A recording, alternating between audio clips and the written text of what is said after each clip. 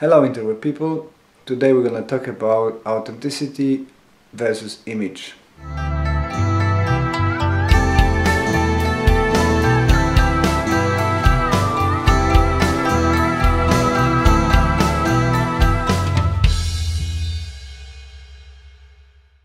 So I had a really interesting comment on my previous video about wrestling and karate. If you haven't seen it, link above.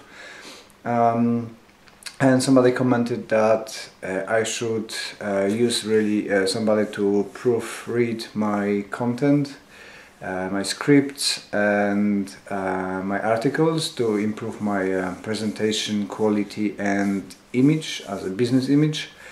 And I'm sure it was well intended, and it's right.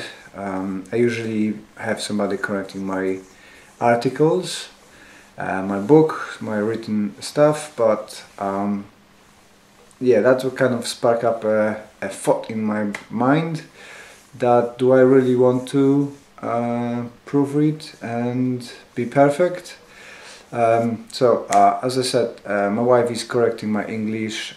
English is my second language, so there's lots of space for improvements.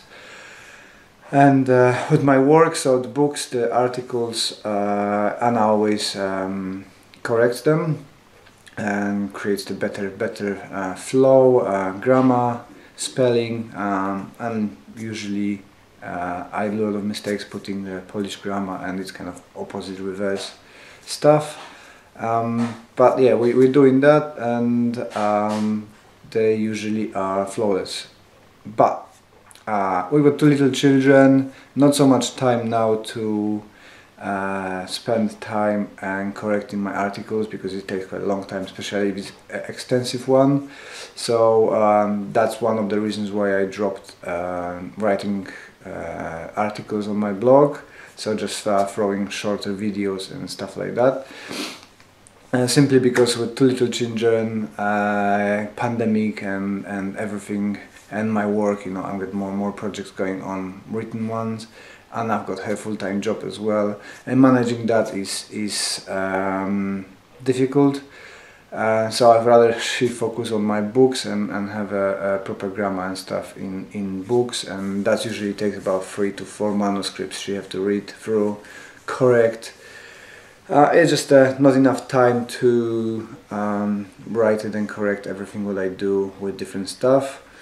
For YouTube videos, I am kind of in between my thoughts how I want to do it and why I'm doing it. Actually, you know, I've got my channel for over 10 years, nearly is it 10 years, 7, 8, 9 or 10 years, I can't really remember.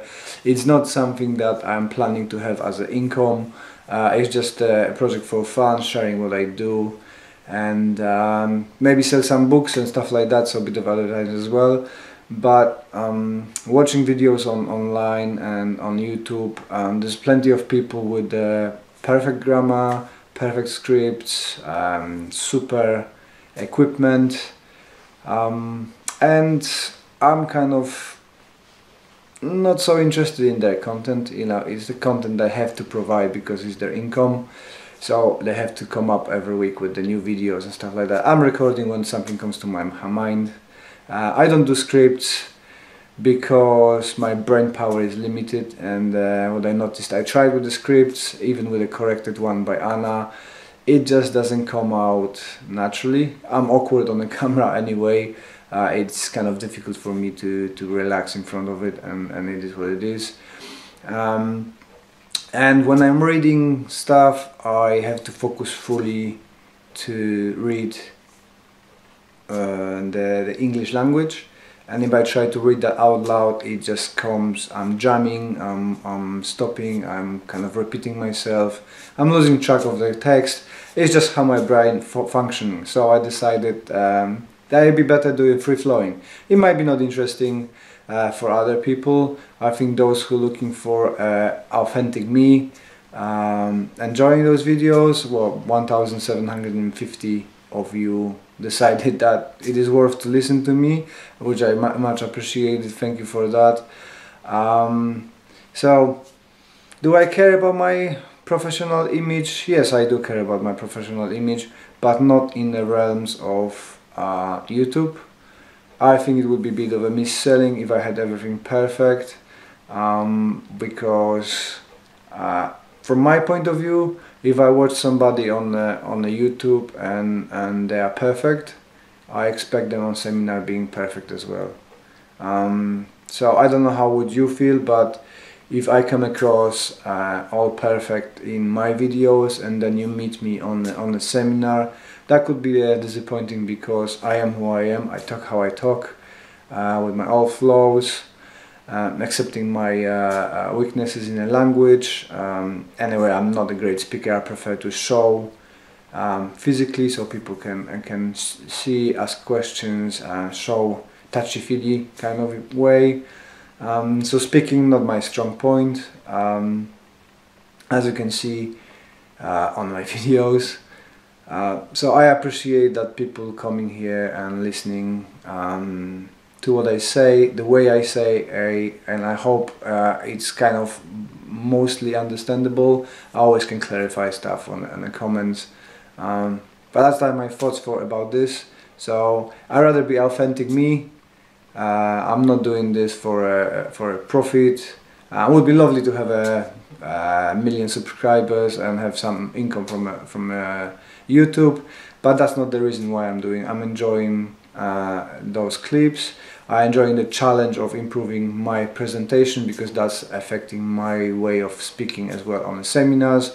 Although it's much easier for me to speak to people at the seminar, actual living people, instead of looking on a camera and focusing on the image next to us, which I'm looking. Then I have a bright light in my face, constantly being aware what's going on behind and what I'm saying, how I'm saying. So for me, image not so much important in those clips in the YouTube realms. It is important that you get less, the real less, how I speak, how I talk, how I do, how I think. As well, I'm not modifying my views to please people. I am speaking honestly what I think, and I think that's the most important thing. So again, let me know what you think. If you think I should start writing scripts, post less, but focus on a perfect execution, drop the comment below, and just let me know. Or should I stay as I am, unshaved, messy hair, and not speaking correctly? I leave it up to you. Let me know. I can't promise I'm gonna change, because I like. It took me years to like the person who I am, and I'm happy with it to stay as it is. Anxiety is a bitch, and yeah, being judged is a kind of a process which takes slowly to get used to it. At the moment I'm on the stage when I'm embracing my mistakes, love my haters and stuff like that.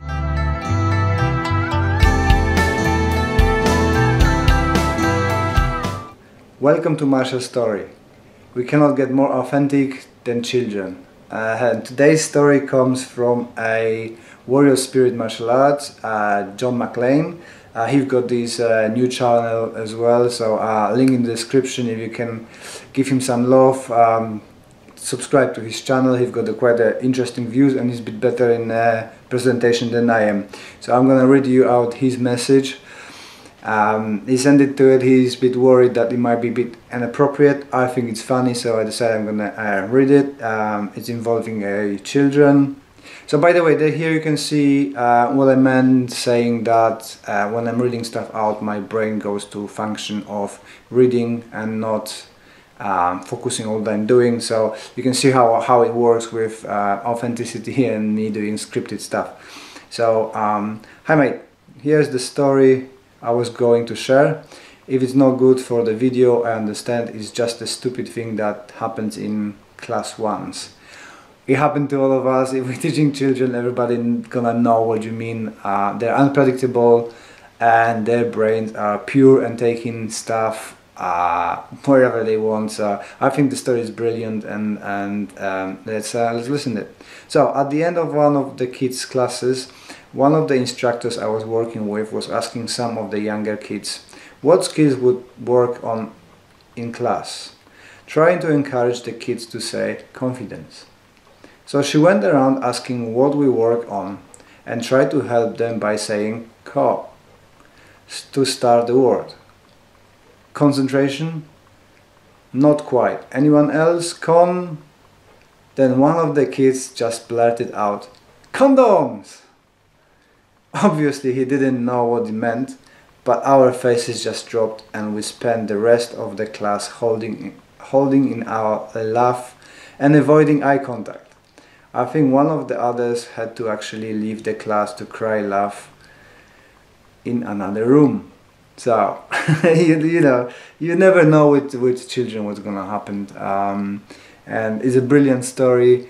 If you would like me to read out your story in my own unique way, please send it. I think it's gonna be amusement for everybody. Everybody likes a good story. So that's the second story, John McLean from Warrior Spirit Martial Arts.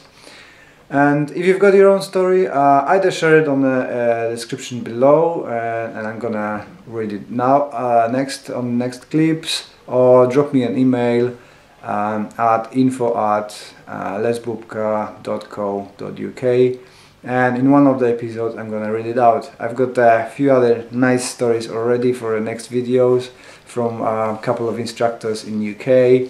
But yeah, if you want a feature, drop me your message and I read it out. If you're enjoying this channel, then you know there's a like button. You can share it.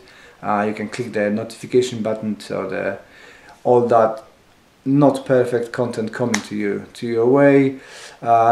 As well, if you're enjoying what I'm saying and you would like to support the stuff I do for mental health and karate, there's some merchandise. You can have a look and support our Karate for Mental Health program, which at the moment is starting in April, and we've got already a few people enrolled in it, and they're gonna have thanks to you, and they're gonna have some free classes and support from us in those times of need.